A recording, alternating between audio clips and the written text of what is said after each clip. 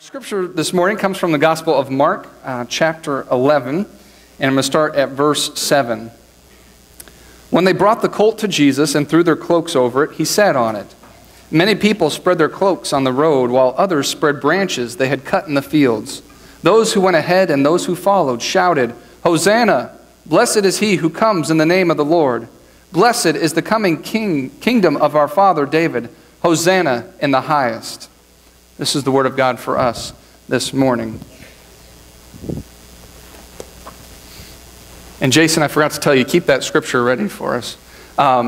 This is the passage of scripture where Jesus comes into Jerusalem. He's entering Jerusalem for the last week of his life. During Lent, we've kind of been following Jesus in his last hours on that Thursday and Friday night. Friday, he dies on the cross. And we kind of have to rewind a little bit to get back to that Sunday before then, when he enters into Jerusalem, to the crowd that is cheering and celebrating his entry into Jerusalem, because it's a week-long celebration they have of Passover to remember when God led the Israelites out of slavery in Egypt. And so they're going to be celebrating that in Jerusalem, and the Jewish people from all over the world are coming in order to celebrate that, and they're excited that Jesus is there to celebrate with them. And for us, we call this Holy Week. It starts on this Sunday and it ends next Sunday with Easter and that celebration. And it's a week that we focus on the life and the death and resurrection of Jesus Christ, our Savior.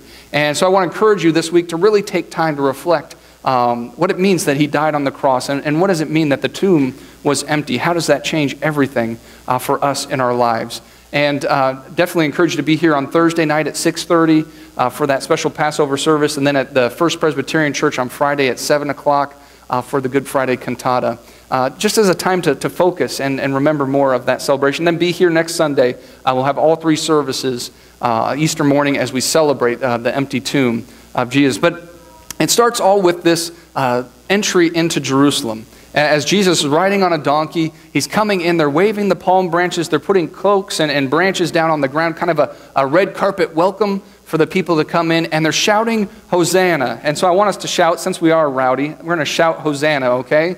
So I'll say Hosanna, and then you just repeat back, Hosanna. Hosanna. Yeah, pretty good. You guys, everyone did really good this morning. I think it's been a rowdy morning that I thought I'd have to encourage you to get a little louder. But that was pretty loud. You can be louder, and we're going to stand now and shout it. To really get it out, I want to hear everyone in the back. Jason, though, can you pull up that scripture? We're going to shout exactly what the crowd shouted. So can you go back one more slide? So we'll start with Hosanna, and we'll go to the end there. And so just shout out what that crowd was shouting as Jesus entered Jerusalem. Ready? Hosanna! Blessed is he who comes in the name of the Lord. Next. Blessed is the coming kingdom of our father David. Hosanna in the highest. You may be seated. That is what Jesus encountered as he came into Jerusalem. Crowds of people just standing along this path as he enters Jerusalem, shouting and celebrating. They're so excited that Jesus is there. They're shouting Hosanna. And that word Hosanna, I was curious about it and started to look up a little bit about Hosanna. And it comes from a Greek word. You know, the New Testament originally written in Greek, most of it.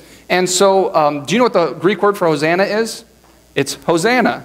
There wasn't really an English translation, so they just used the same sounds of the Greek letters and put it into English, so it's Hosanna.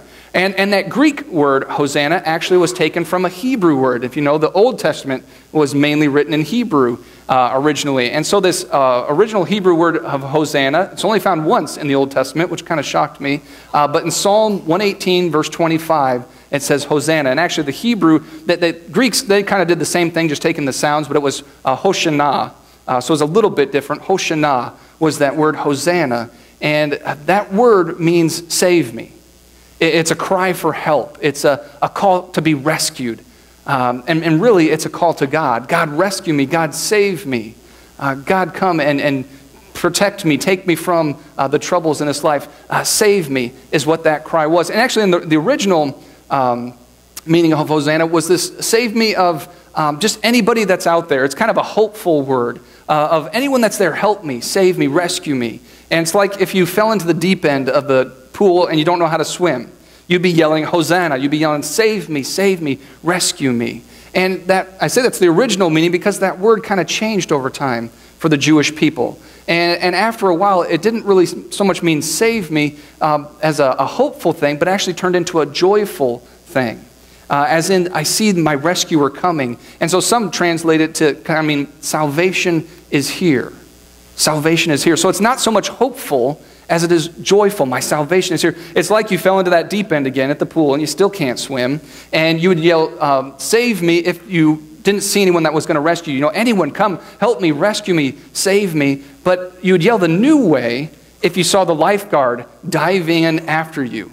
You'd be still saying, save me, but you see the person that's going to save you is right there, diving in the water to save you. So it's not hopeful, it's joyful.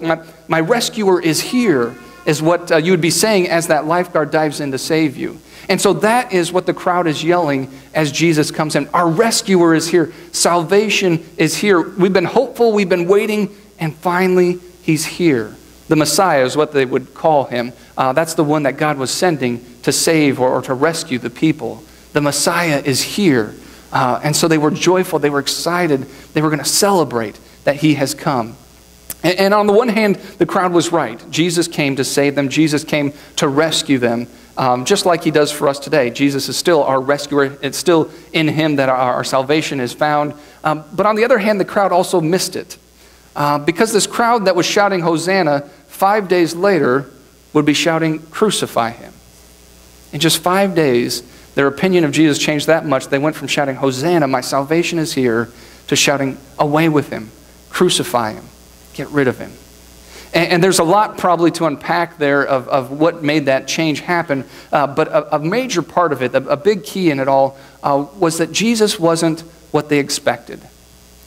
As they were waiting for this Messiah, this one to come and rescue them, the one to bring salvation to them, there's all these prophecies in the Old Testament. Some of them are very general and broad. Some of them are very specific. And so that the people knew all those. And the picture in their mind of who this Messiah would be, this rescuer would be, was King David. That was the picture they had in their mind. This mighty warrior, this great leader and ruler, this king was who was going to come and rescue them and save them. And in the world they lived in Jerusalem at that time, the Roman Empire had control of the whole area. And so the picture in their head is this Messiah would come, would overthrow Rome, would take charge again of the promised land and lead the Jewish people. And so that's the picture that they had in their mind. And there's many scriptures that talk about the Messiah being a king and being victorious and being a leader. But that's not the full picture. I want to read a little bit more of the full picture of who the Messiah was going to be.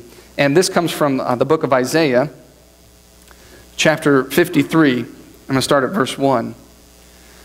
This is what the Messiah should look like. Who has believed on our message, and to whom has the arm of the Lord been revealed? He grew up before him like a tender shoot, and like a root out of dry ground. He had no beauty or majesty to attract us to him, nothing in his appearance that we should desire him. He was despised and rejected by men, a man of sorrows and familiar with suffering. Like one from whom men hid their faces, he was despised, and we esteemed him not. Surely he took up our infirmities and carried our sorrows, yet we considered him stricken by God, smitten by him and afflicted. But he was pierced for our transgressions, he was crushed for our iniquities. The punishment that brought us peace was upon him, and by his wounds we are healed. We all like sheep have gone astray, each of us has turned to his own way, and the Lord has laid on him the iniquity of us all. That doesn't quite sound like a conquering king, does it? They call that the suffering servant. And Jesus was kind of both of them all wrapped up together, that he came to be a ruler, but not a ruler as the crowd wanted it. Not a king that would conquer an area, but a king that would rule in our hearts, that would touch us in our lives. He didn't want to lead a group of people. He wanted to lead individuals. That's the way I see it. He didn't want to come to be our president. He wanted to become our personal savior, our personal leader. And so as the crowd was looking for this king to come and conquer, and as Jesus didn't fulfill those expectations, they pushed him aside. They said, you're not the one we're waiting for, because we expected something different. And they said, we'll wait for the next one. And they pushed Jesus aside. They crucified him on that tree and laid him in a tomb. And so I want us to think about those things. And as I was thinking about this Hosanna and going to the deep end, I was reminded of the movie The Sandlot. Have you all seen the movie The Sandlot? Do you remember that one? About a bunch of little boys that play baseball together in their neighborhood and have a great time in the summer. And one of the scenes, they go to the swimming pool. And they go to the pool to get out of the heat, of that hot summer, but they also go because of Wendy Peppercorn. She was the cute lifeguard that sat up on that chair and kind of teased the boys as they were swimming. And they all had crushes on Wendy Peppercorn. But her beauty was so intimidating, they couldn't even talk to her. But Squints got an idea. Squints was the nickname of one of the characters. He had these big, thick glasses, and he came up with a plan. Didn't tell anybody, but he came up with a plan. And he got out of the pool, walked down to the diving board, stepped to the edge. I think he took off his glasses and jumped into the deep end. But Squints can't swim.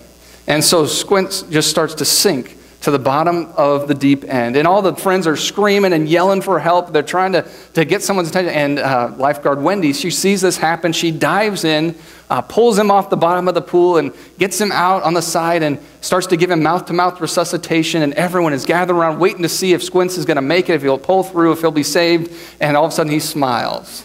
And then he kisses Wendy Peppercorn as she tries to save him. And she didn't appreciate that. She grabs him by the throws him out, and said they were banned for life from the pool because of that incident. I don't recommend anyone doing anything like that. But I was wondering, though, if when Squints dove in there, and what would have happened if the male lifeguard had jumped in to save him? Actually, in the movie, I watched it just this week, the clip, and a male lifeguard pulls him out of the pool, but then Wendy gets out and gives him the mouth-to-mouth resuscitation. What would have happened if that male would have tried to start saving him? Would Squints have miraculously and quickly recovered? No, I'm fine. Or would he have waved him off? No, not you. I need her to save me. I want her to save me. I wonder what he would have done if that male, he wouldn't have been happy, I don't think, if that male lifeguard had tried to save him. But I was thinking about that because I think that's what this crowd did 2,000 years ago. Jesus had come. They said, hey, our salvation is here. They looked at Jesus, but then he wasn't quite what they expected. He wasn't what they planned. And so they waved him off. And they said, no, we want to be saved a different way. Our salvation should come another way. Jesus is not the right one. That's not what we want.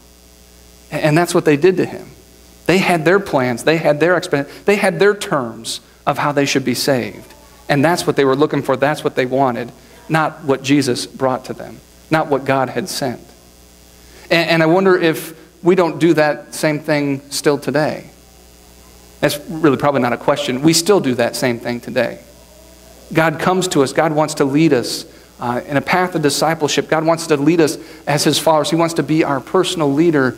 And many times, we wave him off and we say, no, this is the way that I should be saved. This is the way that salvation should come to me. This is the way I should be following you, not the way that you tell me.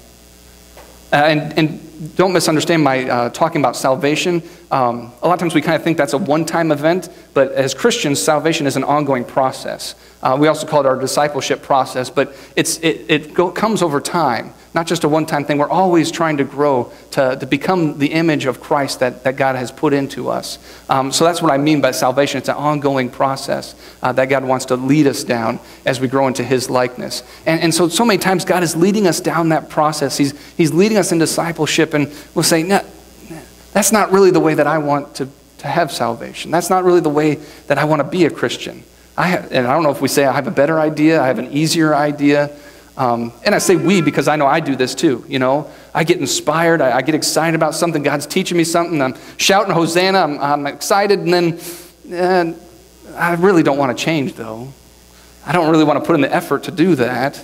And maybe we just lose our inspiration. Maybe we just talk ourselves out of it. Well, it's not really rational to be doing those things, or maybe we just make excuses.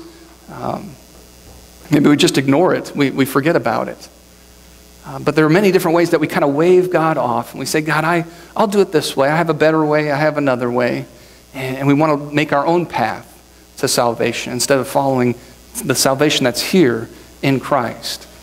And so I want to encourage you this Holy Week to think about what's the path you are on. Where are you in that path of discipleship? Where are you in that path of growing into Christ-likeness that God has called us to?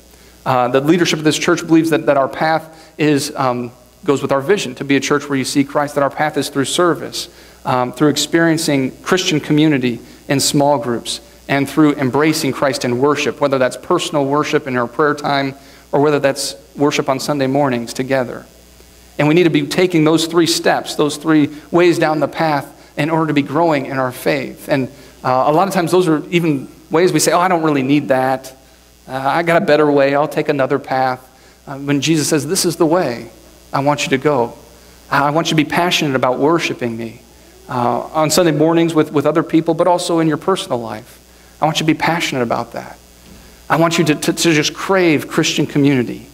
I want you just to want to be with other people and to study my word with them, because they can help us take those steps, give us guidance so we don't get off on our own way of thinking how God wants us to do things. But we do that together, hearing advice from wise people that have been there before and listening to them. And then by serving other people is becoming humble and regularly serving those around us, showing them the love and grace of God. And so as we do those things, we're following that path that Jesus has laid before us. And if we don't, we're kind of saying, I got another way. I have my own way. And so this Holy Week, just kind of think, where am I in that process? You don't have to do all 3 at the same time. If you have one of them that you're doing, just take the next step then. What's the next one? And take the next step. But where are you in that path? Are you following Christ, or are you trying to make your own way? This is the way that's going to work for me. Instead of listening to his voice through his word and through the Holy Spirit to guide you in those steps. I encourage you this Holy Week to really take time. Come up to the special services. Be sure and be here next Sunday to celebrate it. But come next Sunday with an answer to that. Where am I in this process? Where am I as I follow Christ? And be ready to just share that, turn that over to the Lord next week. So I challenge you, I encourage you. Yell Hosanna. Salvation is here. Our rescuer has come. He's come in Jesus Christ. He's laid the path for us. And we are just called to follow after him. It's not easy. We oftentimes have our own ways. We think we can do it. But if we just turn it over to him and allow him to be our king, to allow him to be the one that would lead us, he'll lead us down the right path. The path that will fill our life with peace, with abundance, and with joy. So I encourage you in that path and pray you continue to follow him as we shout, Hosanna. Let us pray. Gracious God, we thank you that Jesus came to Jerusalem. It wasn't going to be an easy trip for him there this time, Lord, but he still went. He humbly serves us by taking on our iniquities, taking on our wounds, our pains. He receives those because he is our servant, our suffering servant.